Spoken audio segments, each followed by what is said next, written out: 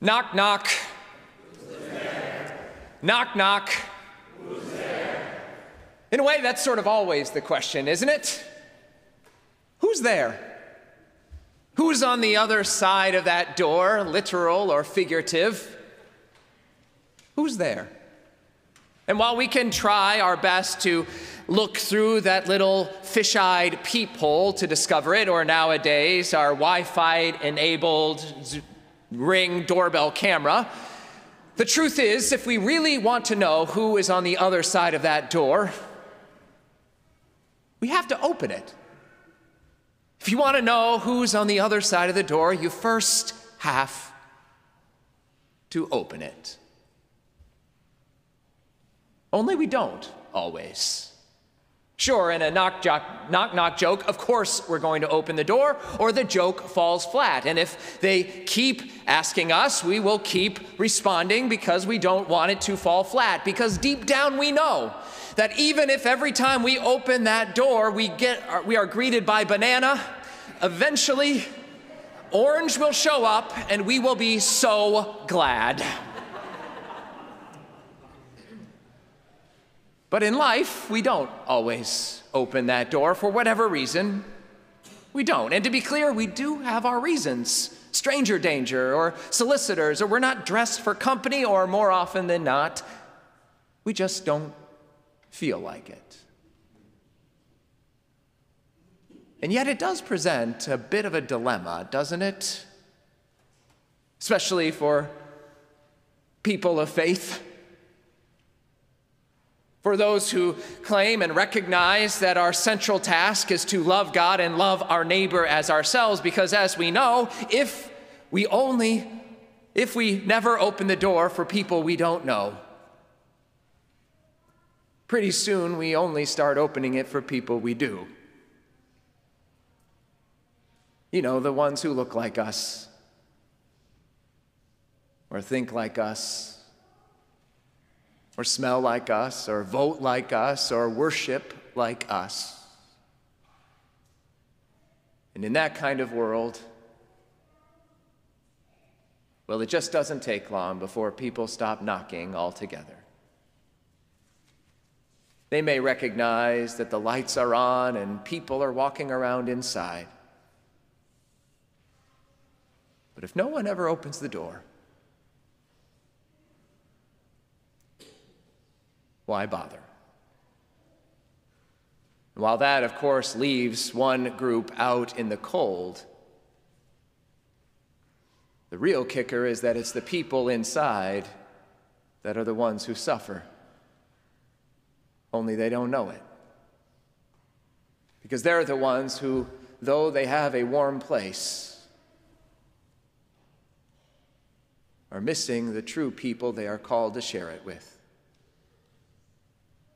That is, though they recognize that they have a place, they miss the soul-enriching, life-giving gift of communion, love. Not of some people, but of all people. On what side of the door do you find yourself this morning? At some point, for some reason, we stopped opening our doors to one another. And so often, people who look like me took it a step even further. That is, we moved our doors all together so that people who didn't look like me wouldn't be knocking on it. You know, we didn't want it to be disturbed by all of the knocking. And at some point, we lived in that way for long enough where it just became sort of normal to us, didn't it?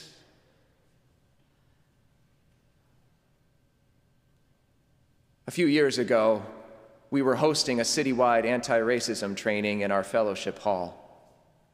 And I was in a small group responding to the presentation we had just heard and doing my best to look like, one of the good ones. When a young woman of color challenged those of us sitting around the table, saying yes in response to our posturing. But who was the last person you invited into your home?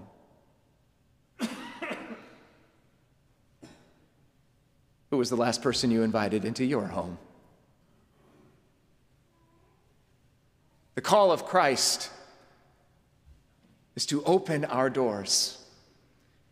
If we want to know who's on the other side of the door, it starts with opening them. It doesn't end there, but it starts with opening our doors to try and get to know the people on the other side. But if we keep them shut, it's really hard to do. The good news is most doors open. That is, we can open our doors and let people in. We can open our doors to try and see who is on the other side, because Christ's call is to open the door not to some people, but to all people, young and old, black and white, gay and straight, male and female, rich and poor, broken and whole, Republican and Democrat, trans and cis, citizen and non-citizen, and everyone beyond and between. That is, we are called to open our doors to all. It is a reminder that what is not what has to be. That the way we are living right now in our world, separated and divided and segregated by wealth, by race, by whatever other distinctions we've put out there, is a choice. And the good news about a choice, at least for those Methodists who believe in free will, is that we can always make a different one. That it took a choice to get us to where we are, and it will take a choice to get us to someplace different. The only question is, are we willing to make it? Though, as we heard in our scripture lesson for today, making that kind of choice to change the way we live in this world is not as easy as it sounds. Now, if you've never heard the parable of the 10 bridesmaids, let's just say it is weird, complex, and a bit confusing. Sure, it starts like any good parable. The kingdom of heaven will be like ... which makes us think, okay, this will be nice. And so we're expecting a mustard seed or something like that. And instead, we get this tale of 10 young women. Of course, we have to use young women. We get this story of 10 young women, bridesmaids, who are called to go and take their lamps to greet the bridegroom, or rather the bride and the groom, as was the custom in those days. The young women of the town would go and prepare the banquet feast for the newlyweds. So they were called to go take their lamps and prepare the banquet for the bride and groom. But we're told that one set, that is 5 of those bridesmaids, were wise, and 5 were foolish.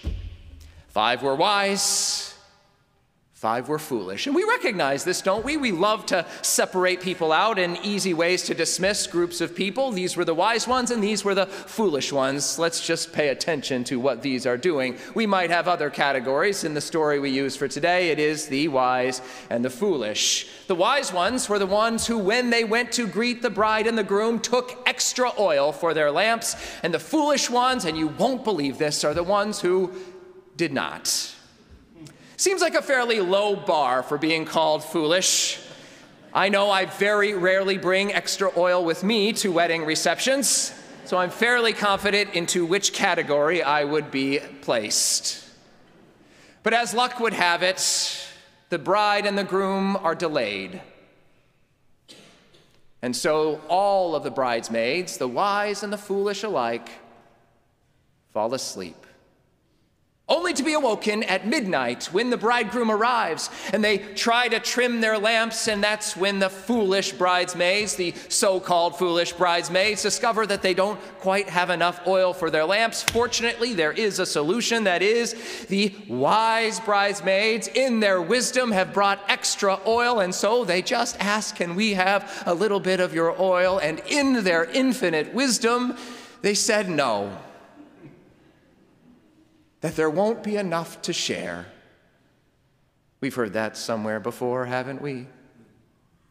And so instead, they send their so-called foolish sisters out to buy more oil at midnight in the dark. Now, we could just pause right there and spend the rest of the sermon unpacking the challenges and the cycles of poverty and wealth that we find in our world, couldn't we? We recognize this, that we too live in a world where the poor are blamed for being poor, where we assume that it is a matter of just not having quite enough smarts, that if they were just smart enough, made a few different decisions, that they could pull themselves out by their bootstraps and find themselves into something a little bit better. Surely they are foolish, or else they wouldn't be poor. Look at the wealthy. They're no dummies. How do we know? Because they have money. We could spend the rest of the sermon unpacking that, and maybe we should. But there is more to this story, and we ought to explore it. Because you see, while these 5 so-called foolish bridesmaids are off searching for oil someplace open at midnight in the ancient world in the dark, the 5 wise bridesmaids are invited into the banquet, and the door is shut, so that when the so-called foolish bridesmaids finally arrive, whenever that happens to be, they have no choice but to stand on one side of the door and to cry out, "Lord, Lord, open the door," or "Knock, knock." And the bridegroom, we're told, comes to the door and says, "Truly I tell you, I do not know you." And that's where the parable ends, with a simple statement, "Keep awake, therefore, for you know neither the day nor the hour." That's where the parable ends. The question we're left with, of course, is, does he open the door?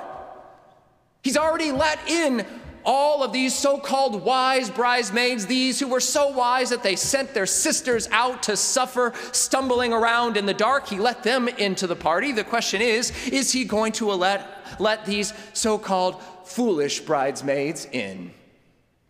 Now, truth be told, this parable has long been understood as a warning to get right with the Lord. That is, this is classically been understood as a way to remind ourselves that we don't know when Jesus is coming, so you better be right and ready. Keep your lamps trimmed and burning. And maybe there's some of us out there who need to hear that today. It makes sense for Matthew's gospel. After all, Matthew, just like Paul, just like Mark, just like Luke, they all thought Jesus was coming any moment. Incorrectly, they thought that, but they thought he was coming any moment, and so that our job was just to be ready and be prepared in this moment. The whole Gospel of John is trying to make sense of what to do with the fact that he didn't actually come back, what we're called to do instead. But here it makes sense that that would be one interpretation. But here's the beauty of a parable. Every generation gets to interpret it anew. So if the interpretation that means most to you is to just keep your ducks in a row, get right with the Lord, then by all means, take that interpretation. But here's another. What if this is asking us to look at the way we are living in this world and to change, to pay attention to who's on the other side of our doors, and consider what it means to open them.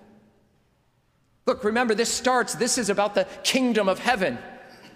Now, maybe it makes sense to you that the kingdom of heaven would be a place where if you make one mistake, you forget one thing, you are left out forever. But it does seem to be missing something based on the other things we know about this person of Jesus, doesn't it?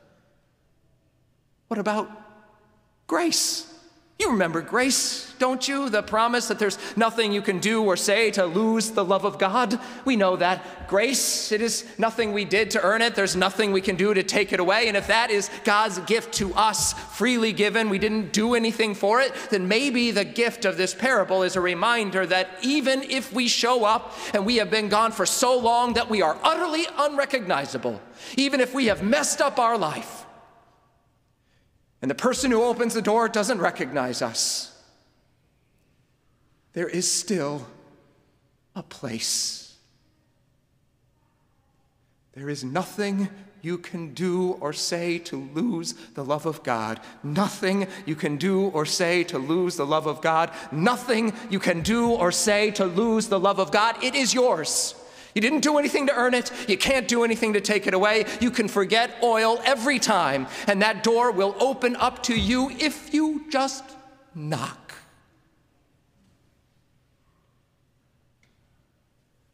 Maybe in the end, the question is not really whether the bridegroom opened the door in the parable. This is the kingdom of heaven. Of course, he opened the door. Maybe the real question is, would we?